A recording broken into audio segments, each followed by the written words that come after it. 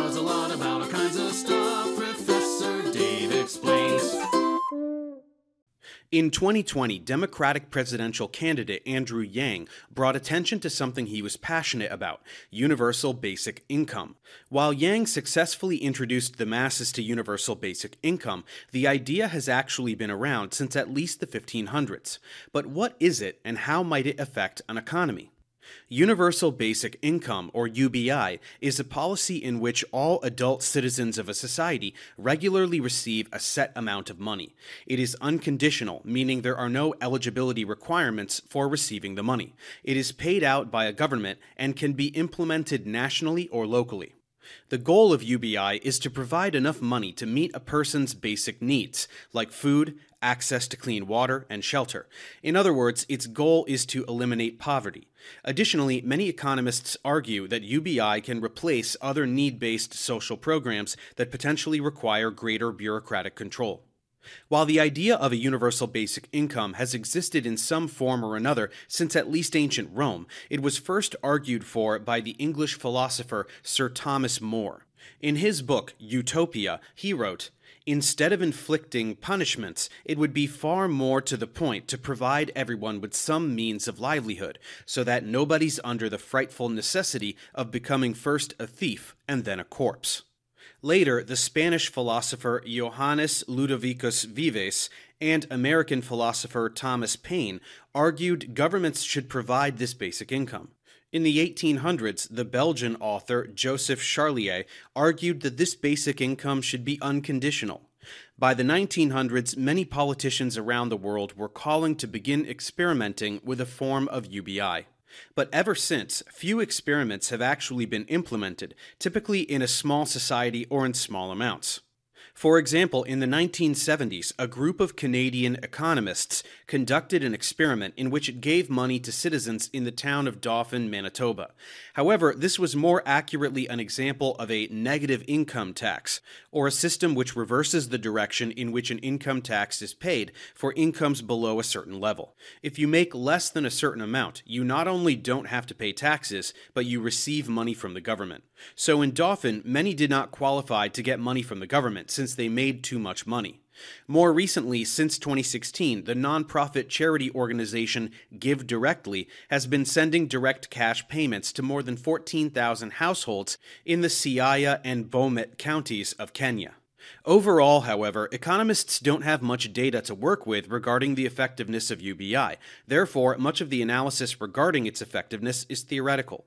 With this in mind, let's look at the potential pros and cons of a universal basic income. The first positive is the most obvious. A UBI would reduce poverty. It's no surprise that when people have more money, they can more easily take care of their basic needs. Related to this, many argue a UBI would improve physical and mental health. By having basic needs met, people generally would have less anxiety-related ailments. Third, many economists argue that a UBI would lead to positive job growth while simultaneously lowering school dropout rates. With more money, people would be more willing to make riskier decisions, like starting a business or going for an additional degree that would get them a better job down the road. Fourth, a UBI guarantees income for people who work but are not included in the labor force. This would empower traditionally unpaid work, such as being a parent or caregiver for a relative. Finally, some economists also argue that a UBI could help increase equality while fighting extreme wealth inequality, as more people would have opportunities to invest their money in assets. However, other economists argue that a UBI could make extreme wealth inequality worse, as those with wealth would benefit from more consumers spending their money. A second criticism of UBI is that it may actually end up depriving the poor of targeted support. Because some experience worse poverty than others, current social welfare programs that target those in need might be gone if UBI were to be implemented. Third, a form of national UBI would undoubtedly be expensive. A 2018 study found that a $1,000 monthly stipend to every American adult in the United States would cost about $3.81 trillion a year. Fourth, some economists argue that UBI might remove the incentive to work, which would then lead to a labor and skills shortage.